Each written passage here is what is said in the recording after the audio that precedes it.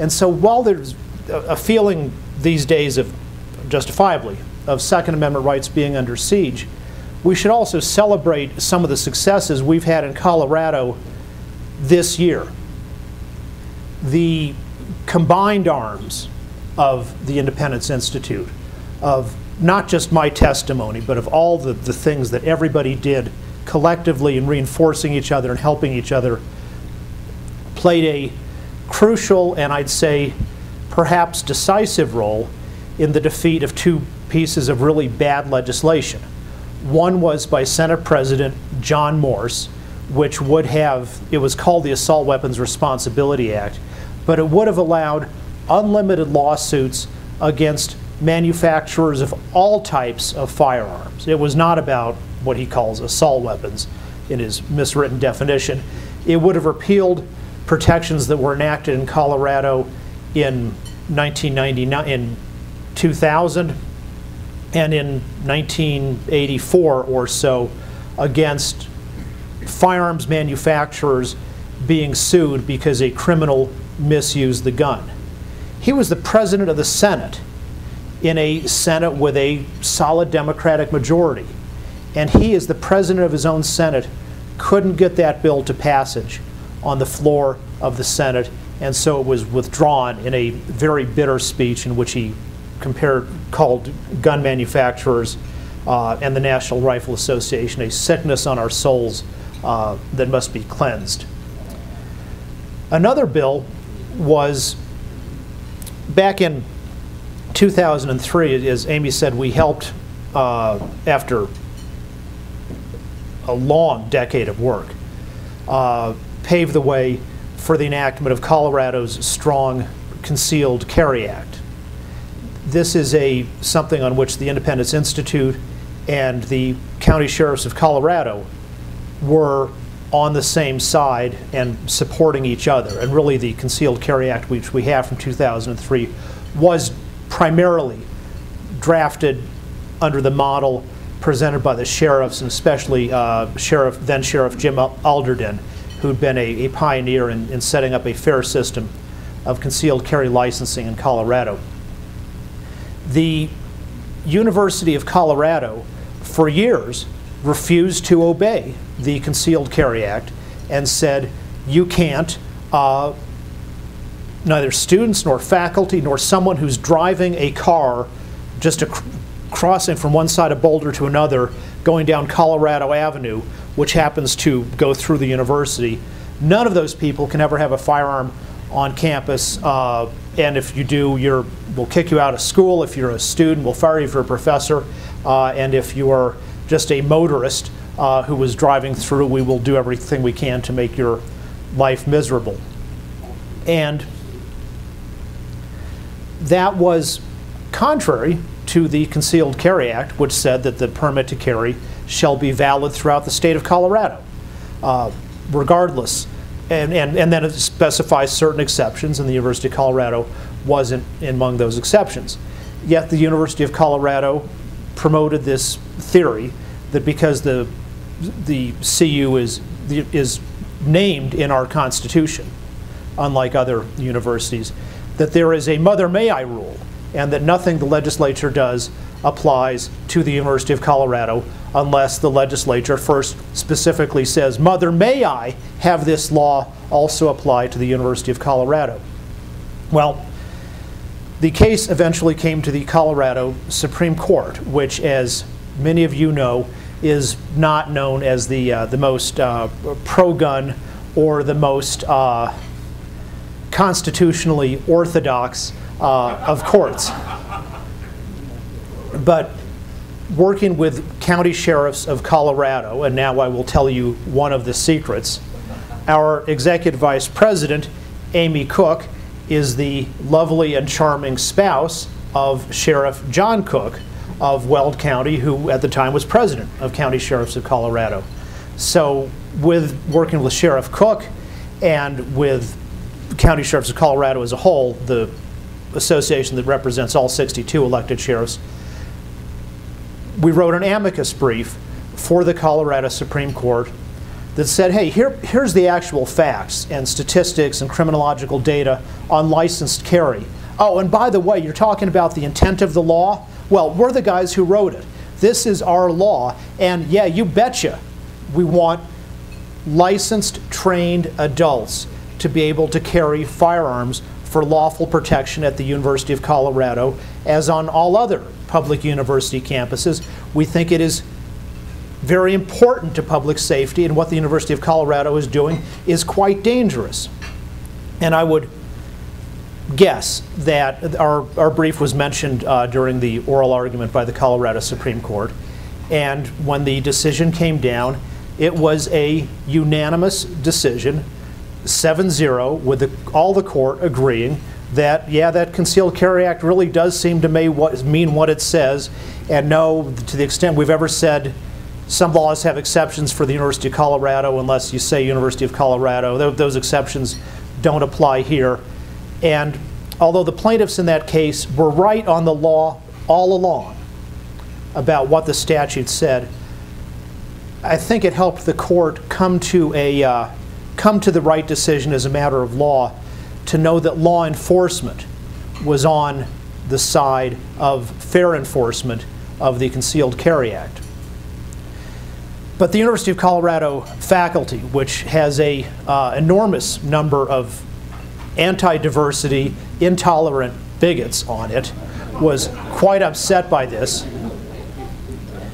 And we did a podcast last fall with Catherine Whitney, who's a University of Colorado law student, and who carries and started carrying after she was doing an internship with the district attorney's office and saw the homicides and the crimes going on against unarmed victims. And she's a very personable, nice, friendly, extremely non-threatening kind of person, and also very competent. And there were some faculty members, like on the law school, who could say, well, I disagree with you on this issue, but sure, we can definitely have a good conversation about it and a nice intellectual exchange. And there were others who were so freaked out that when she said, oh, could we just meet? I saw your email, and your letter in the campus newspaper. Could we meet and maybe talk about it? And they'd get an answer back like, well, only if there are armed guards present and the entire event is filmed. So there was this. So unfortunately, Representative Claire Levy decided to represent the bigoted subset of her constituents and introduced a bill to repeal the Concealed Carry Act's protection of right to carry on campus. This would have seemed like an easy thing to get through.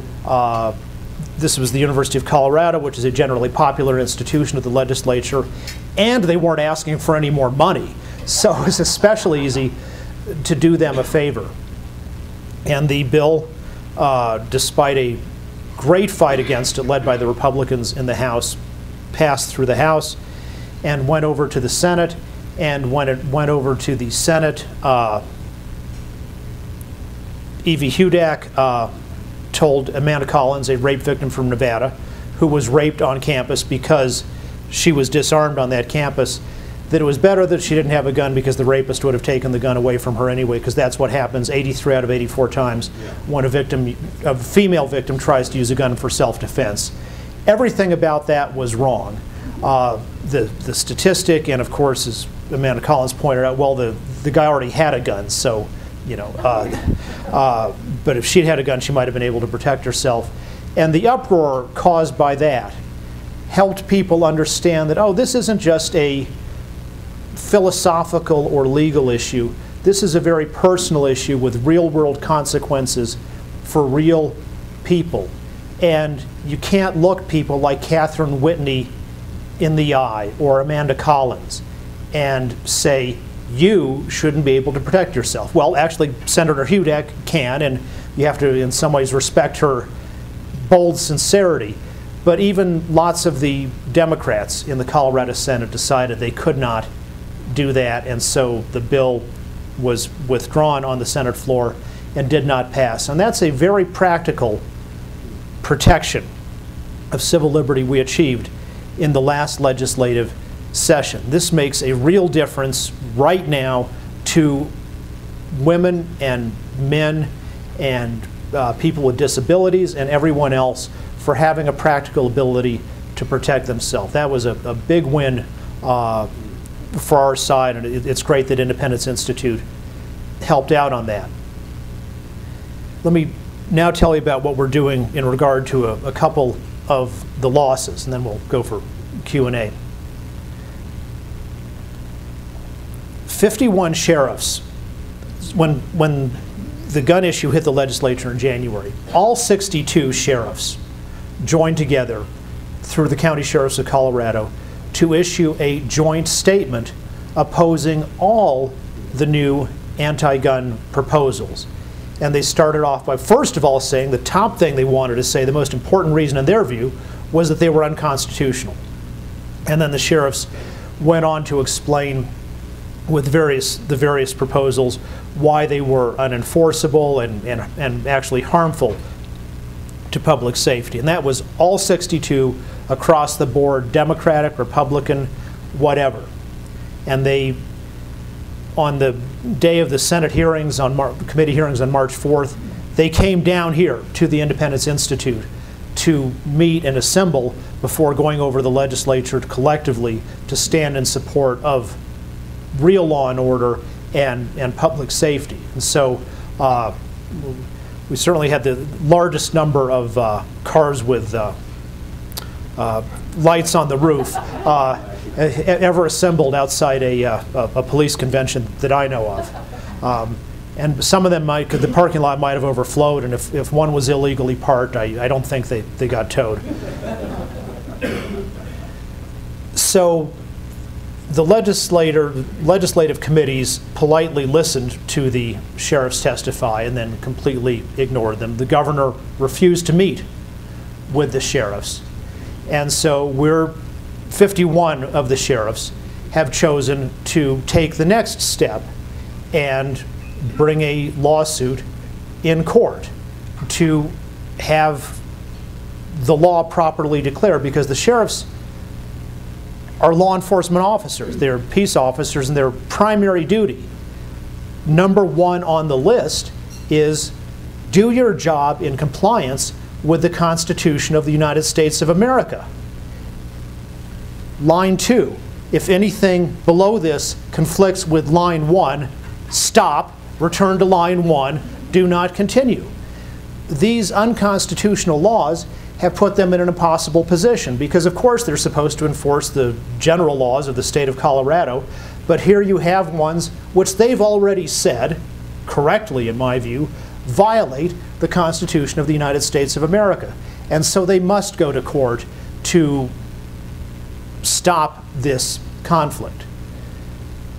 2 of the bills will be the subject of the lawsuit.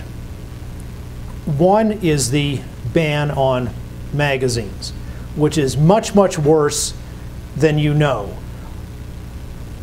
If you read about in the newspapers, it's a ban on magazines holding more than 15 rounds.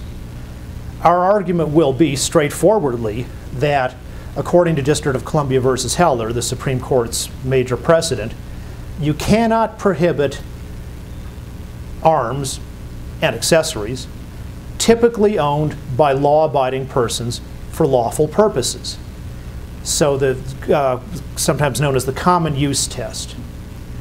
For handguns, magazines in the 16 to 20 range, and for rifles, magazines in the 16 to 30 range, are not some kind of special high capacity magazine.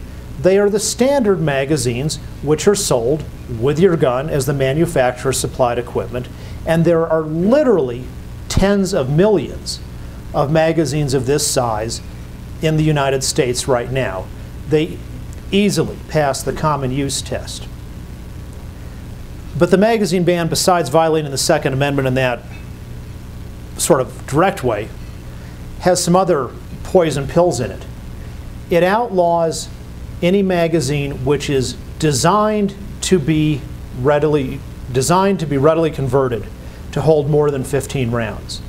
Well, what does that mean? This was discussed on the floor of the Senate, And again, here's our combined arms approach. John Caldera did a YouTube video where he took a 13-round Glock magazine. You can take off the floor plate of the magazine. A box magazine is just a rectangle, really, that can hold ammunition in a stack. You can take off the floor plate and put a little extender on. So now instead of a 13-round magazine, you have a 13 plus 3 in the extender. So now you have a 16-round magazine. Well, pretty straightforwardly, if you assemble that and you had your 13 plus 3, the law is clear enough of that. If you ban magazines over 15 and you use 13 plus 3 and tell John that equals 16. That equals 16, that would be illegal. And that's not at least that's easy to understand. But what if you just have the 13-round magazine on its own? You don't even own any extenders. Well, is this designed to be readily convertible? So John did a little 1-minute or a few-minute YouTube video explaining this, and that caught the attention of Channel 9 News, who did a little excerpt of the video, and then they went to a gun store in Aurora, big store, and they said, well, so how many of your magazines are like this, meaning they have a removable floor plate, which is so you can clean the magazine or replace the spring if it wears out. And the store owner goes, oh, almost all of them.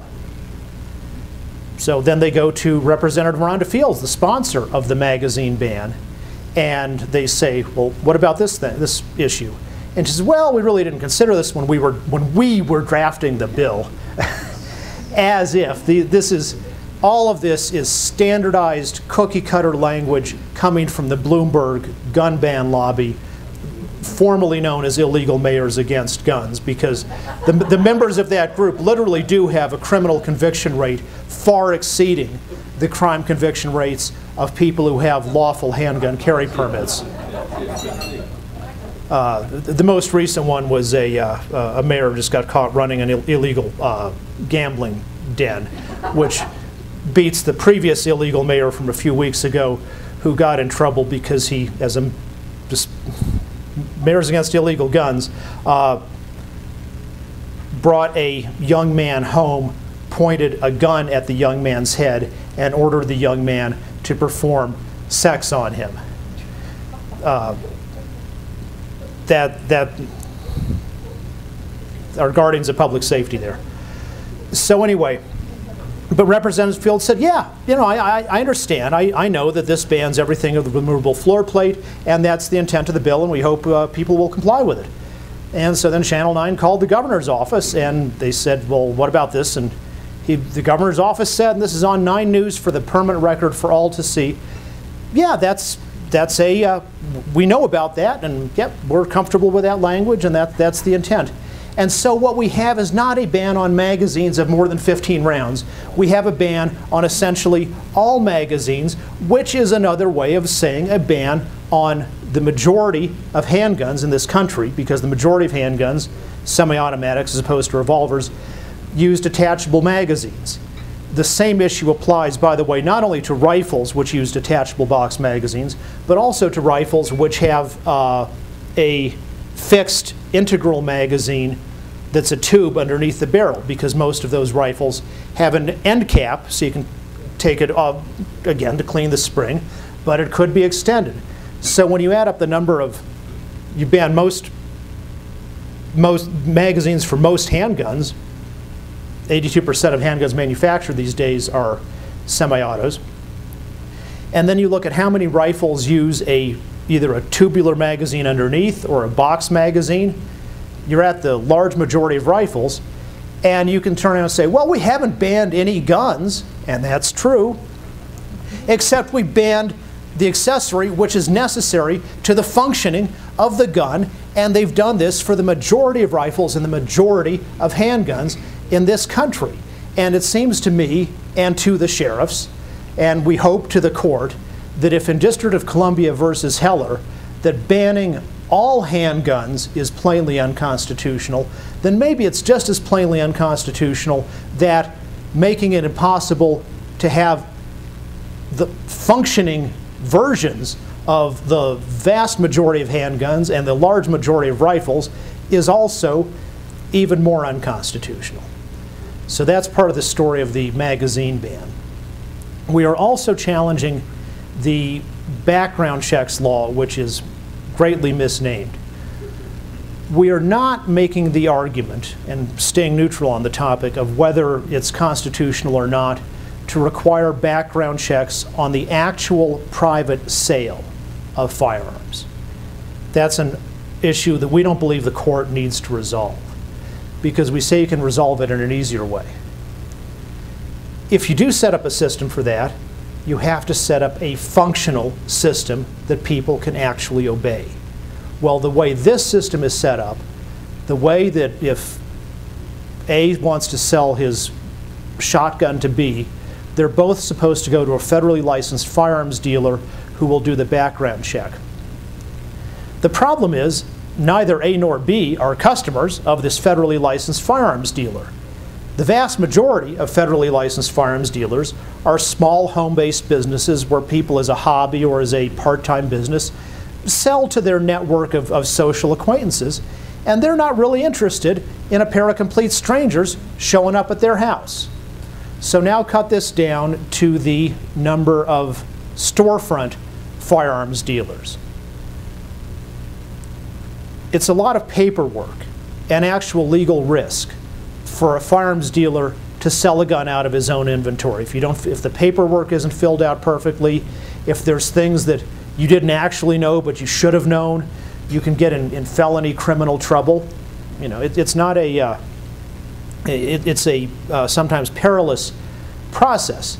Now, if you're a firearms dealer who's selling for $450 the gun that you bought from the wholesaler for $250, well, that's, you know, that doing all the paperwork and the background check is part of, you know, in essence, it's part of the profit you're making, and you provide that. These days, a firearms dealer to say, well, but suppose you're not buying out of the dealer's inventory where he's making a real profit on the gun. Just let's suppose you live in Colorado and you've got a friend in Iowa who wants to sell you his rifle.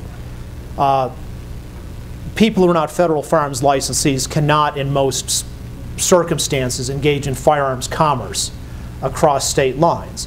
So the way that I could buy a rifle from my friend in Des Moines is the guy in Des Moines goes to a federal firearms licensee in Des Moines, the FFL in Des Moines ships the rifle to an FFL in Denver, and then I go to the FFL in Denver who does the paperwork and runs the background check, and as a fee for conducting this service, an FFL might charge $50. But House Bill 1229, the background checks bill, caps this at $10 as the maximum the dealer can charge. The legislature was very clear in floor debate in the House that dealers are not going to be forced to do this. It's purely optional for them, as it should be. But under this kind of system, who is going to be able to find an FFL who's going to want to do this for $10? Practically no one. And so say the sheriffs and anyone else concerned with proper law enforcement, we should only have laws that it is actually possible for people to obey. And this is not a law which is possible for people to obey.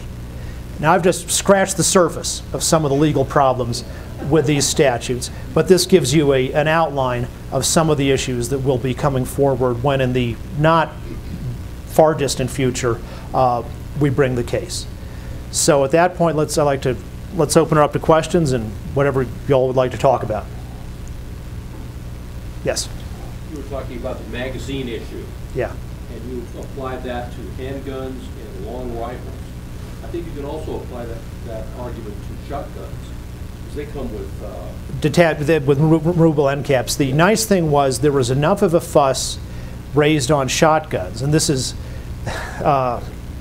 shows some synergies. And on March 8th, I was on the floor of the Senate at the request of Senate Majority Leader Cadman to help the Republicans, and for that matter any Democrat who wanted help on this. And as I was doing that, I was following Twitter. And you know, when you're in the Senate chambers, you can't really see outside. And so I think a reporter tweeted that somebody's flying a plane with a banner overhead that says House Bill 1224 bans shotguns, and the reporter said, no, it doesn't. That got fixed in committee. And I tweeted back, no, actually it doesn't. The committee amendment doesn't really solve the problem. Well, if you're a Democratic legislator, a Democratic senator, and you've got these 5 bills that are up, and the Republicans really want to talk about them because they don't like the bills and they're going to explain all the problems with them, and your Democratic leadership has told you, all right, if you're the sponsor of the bill, you got to go up and you got to introduce the bill. Other than that, you all shut up. We are afraid that if any of you open your mouths, it's going to be like Evie Hudak. It's going to be like Joe Salazar saying that on the floor of the House that women shouldn't be able to carry guns on campus because they'll shoot someone who they just think is trying to rape them. You know, the reason he was strangling, put his hands around their neck and started strangling them was, you know, he thought they were choking and he was, you know, trying to give them the Heimlich maneuver. All these things, this cascade of Aiken moments by the anti-gun Democrats, of whom not all Democrats were like that, but many of the ones who were quite bigoted and ignorant. So they're all ordered to shut up on the Democratic side and don't come to the podium unless you really have to, you know, to maybe give your view of a proposed Republican amendment. So I'd imagine that it was a great time for them to stay up to date on their Twitter and Facebook accounts. And anyway, my tweet got noticed, and Senator Hodge, the sponsor of the magazine ban on the Senate side, came over to me and said, will you help me fix this shotgun issue? So I did, and we went over to the Democratic leadership offices, and I said, here's how you can just fix it, is instead of like, you know, what does it hold, how many can it hold, and all this variables of what if there's an extender but you don't own the extender, just say 28 inches. If the shotgun tube is 28 inches or more, that's bad. If it's 28 inches or less, that's fine. And you don't care how it got that way. If you stacked 11 extenders in a row on a short tube or whatever, 28 inches, everybody can understand what 28 inches is. And she had an amendment drafted to that, introduced it on the floor, said David Kopel's not in support of this bill, but he helped me with this amendment. And Senator Greg Brophy, the really strong pro-Second Amendment leader, said, congratulations, you know, Senator Hodge, thank you for doing this.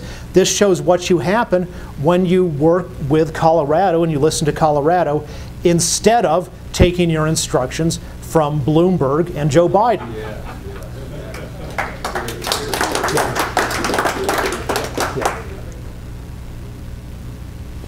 Mr. Caldera. Thank you, sir. I'll keep it clean. Okay. I think it's difficult to understand how these things happen, particularly in court. Could you just take a few minutes to share with us the Heller decision and how that came to be, which I would argue is the most important Second Amendment ruling in the history of the United States, but also the timing of that. In other words, did it hit at the right time? And given the long-term approach that we use here at Independence, how did that integrate with Heller? Okay. Judges in general, regardless of where you put them on the political spectrum of left wing, right wing, all that, are by their nature overwhelmingly conservative, which means they are cautious people, and they are the people who were the best in their class at coloring within the lines. Their inclinations are not to get too far out of step at the Supreme Court level, and we've had Justice Scalia speak at one of our events, and I had a chance to chat with him, and this was not any secrets that he was giving away, but I asked him, and he said, so, you know, he explained to me that the court thinks sociologically, not necessarily him, who just sort of does what he thinks, and that's as far as it goes. But he said the court as a whole thinks sociologically. And for a second I was confused, like, really? So you're like, you're thinking about, oh, the recent study in this journal or on that journal on data about from the sociology journal or the criminology journal. But what he meant was what he said was the court doesn't want to get too far ahead or be too far behind. So that there was a 5-4 majority on the court to rule in favor of the Second Amendment in District of Columbia versus Heller was a consequence of, among other things, gun owners and the National Rifle Association being very active in 2 close presidential elections in 2000 and 2004, so that Justices Roberts and Alito were on the court rather than the kind of justices that would have been appointed by President Kerry or President Gore. That's the immediate explanation of 5-4. And then the longer explanation is that all the stuff we did on every issue, ever since I started working full-time for II in '92 and started writing for it back in '88 on the gun issue, the fact, for example, that concealed carry, licensed carry, is now the law in 41 of the states is a sociological fact. It means it's normal to carry guns. So it means that when the justices sit down and say, well, this is a case about the DC handgun ban, and this is just about guns in the home, we don't have to really say anything about carry, and they only said a little bit about carry. But it also means they say, well, at some point, if we say the Second Amendment really is a real right, then at some point people are going to say, well, doesn't that mean people can carry guns? And gosh, if we said it's a real right, we probably would end up having to say that they have a right to carry guns. But if they already can in 41 states, then you're not asking the court to get too far ahead of the people. Indeed, you're asking the court is really just catching up with where we are already. And that was also true in the world of scholarship. I'm the most junior of about a half-dozen scholars, most of them practicing attorneys, who started writing a lot on the Second Amendment, the earliest of this beginning in the mid-'70s and then me coming on board in the late '80s. And what we did influenced other scholars. And so we helped take the Second Amendment from as of 1978 being something that legal scholars actually knew nothing about. They knew that it was no individual right, it was only about the National Guard, and that anybody who said anything else was obviously a crazy gun nut and probably a member of the Ku Klux Klan. But if you ask them the next level of question is like, well, tell me about the Supreme Court cases that have said this, or about what you know about the original meaning of the Second Amendment, or all of that, they would have thrown you out of the building at that point because they couldn't answer even such elementary questions. So by writing on the original meaning and the meaning after Reconstruction, when it was very important for the freedmen being able to protect themselves from America's first gun control organization, the Ku Klux Klan, up to the present, all of that legal scholarship we did helped move the Second Amendment from being an issue that a regular gun owner might rhetorically believe in 1975, but being something that the legal elite could believe in 1995 and in 2005. So now to say, oh, the Second Amendment is a real individual right, and of course, like everything else in the Constitution, there can be some controls on it, but to say that it is a real individual right, and you'd be backed up by a mountain of legal evidence, was something that you could do in '95 or 2005, but it would have been a lot harder to do, impossible to do, in 1975. And so that made the amendment more intellectually respectable in the elite worlds of judges, and even especially more so in the elite worlds of their clerks, who are the creme de la creme of the law school graduates. And they're the ones who are exposed to the latest theories in the classroom and what's really going on and what's hot and new in the law reviews. And the judges have their clerks in part to stay in touch with that world. So Heller was the last step in moving the Second Amendment back to intellectual respectability. And so as what John was getting at is articles I was writing in 1996 did not become any more true in 2008, but the cumulative effect of what I and other people were doing had its effect.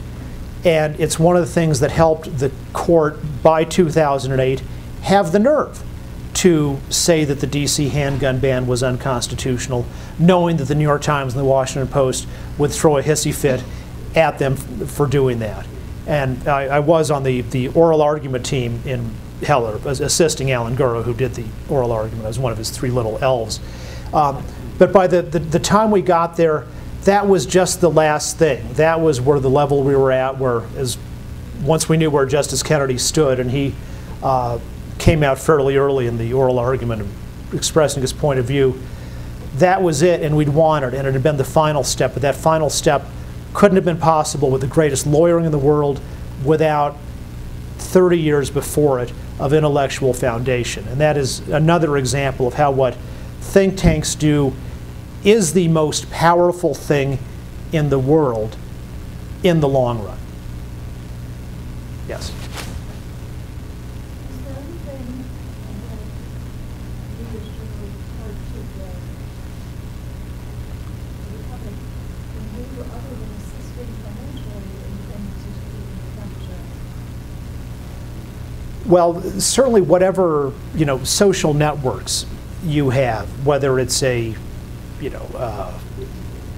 friends club or whatever the social networks are, you're likely one of the best informed people on many public affairs issues in that group, and probably a lot of your friends and acquaintances are fairly influential within their own groups. So yeah, just what you do when talking to people in that concentric network of information is really important. The number of people who have been influenced by my writing third or fourth hand is probably larger than the number who have been influenced by reading it directly. So it's absolutely a world of sharing information. And of course on our website, I've got davekopel.org, and then there's independenceinstitute.org, and there's energy, and then all kinds of, we have a large and growing family of websites. So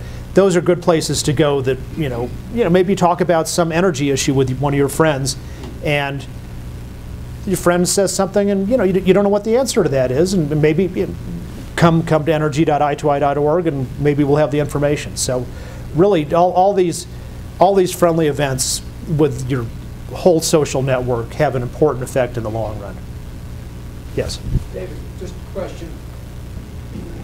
It seems to me that the water is very muddy if you, I'll use myself as an example. I own weapons, right? I've got them.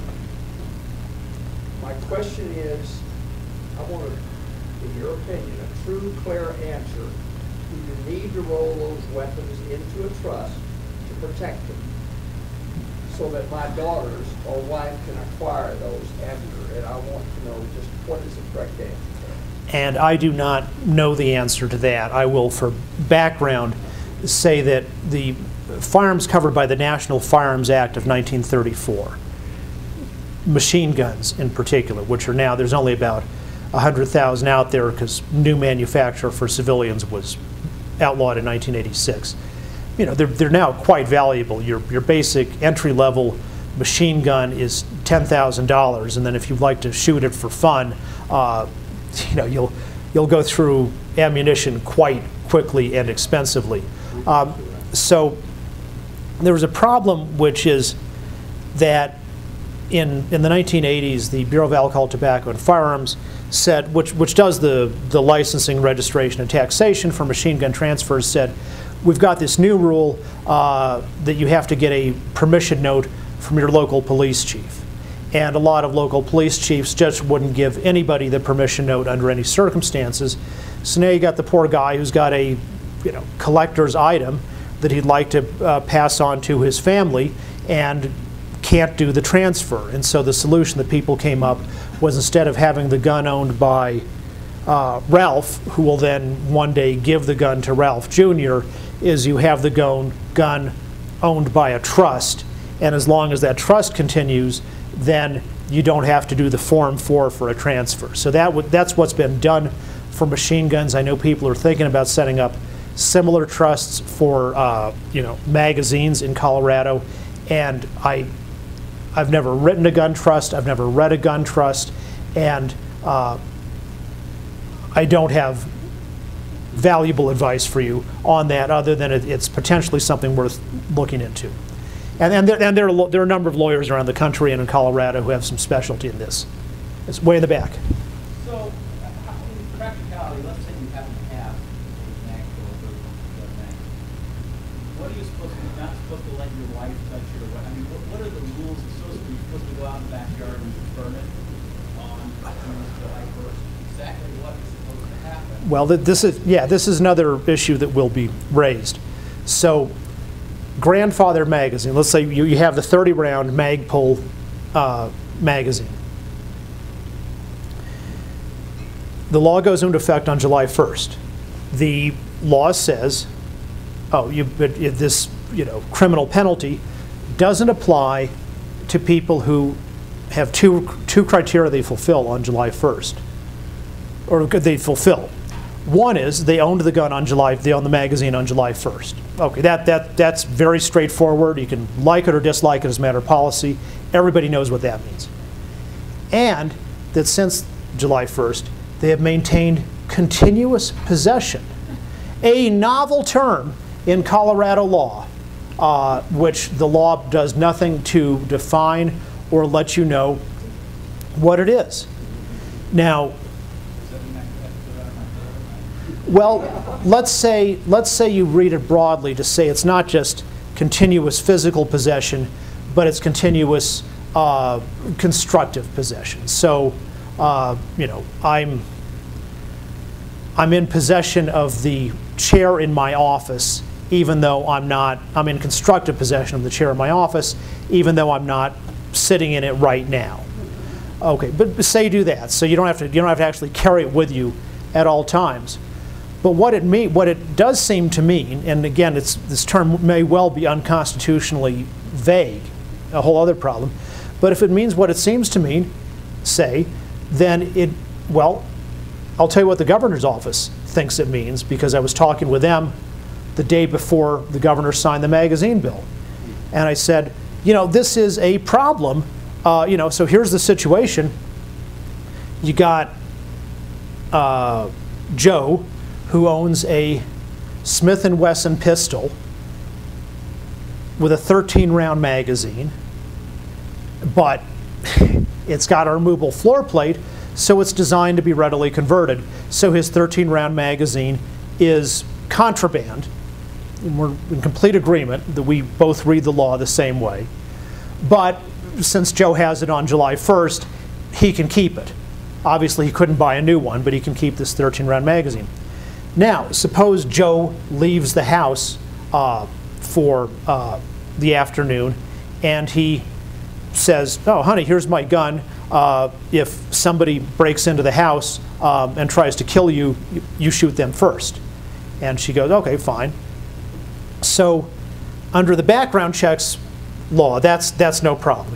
We got that fixed, so he does not actually have to make it a gift to her, which is how the Bloomberg bill was originally drafted. He doesn't have to say, "Honey, I know Mother's Day is not till next week, but I got you something. You can use my gun for 4 hours." He can just make it an outright loan. So letting her have the handgun in the home is no problem. Or if she wants to borrow the handgun and take a target shooting or hunting. But this gun is functional only if it has its 13-round magazine. And the governor's office, and I agreed, we saw eye to eye on this complete legal understanding. He can't let her have that 13-round magazine. So, go buy another magazine, whatever magazine supposedly is going to be legal under this law, go ahead and get one of those. And so they can share the gun, but he's got his 13-rounder and she's got her whatever new magazine is compliant with the law. But of course, not everybody is as, let's say, advanced in their care about owning the right kind of farms. I mean, John Caldera and I have both bought a number of magazines in the past few months, because we know that, especially with this floor plate problem, that, you know, your 6-round magazines, you may never be able to buy a replacement for them, so you better get them while you can. But, you know, there's a lot of people who aren't so up on the issues, and, you know, if it's legal for them to hand a gun to their wife while they leave town for a week and say, here's my gun so you can protect yourself, and oh no, yeah, I read they banned 15-round magazines, but oh, this is only an 11, so that's no issue. That guy is committing a serious crime in the state of Colorado by allowing his wife to borrow his handgun while he's out of town for a week that has this 11-round, designed to be readily converted magazine in it. And again, this is why the peace officers and the law enforcement officers, the sheriffs, are coming back and saying this is a unconstitutionally bad law. Law enforcement depends, effective law enforcement in a free society depends on the cooperation of the general public. And when you turn the general public into inadvertent criminals, you poison the relationships between law enforcement and the public, and therefore greatly harm law enforcement. Yes, follow up. What happens if I give a tea bag to my good friend, and after July deal says, I don't know, and after July 1st deals, and they're laying on the ground, and we can't remember who knows. They're not serialized, right? So you're actually committing a felony by picking up the wrong bag. Well, not a Class 2 misdemeanor, punishable by up to a year in prison. Yeah, and the answer to that, yeah, probably yes. Well, certainly if you deliberately swapped your magazines, there's no question about the criminal liability there.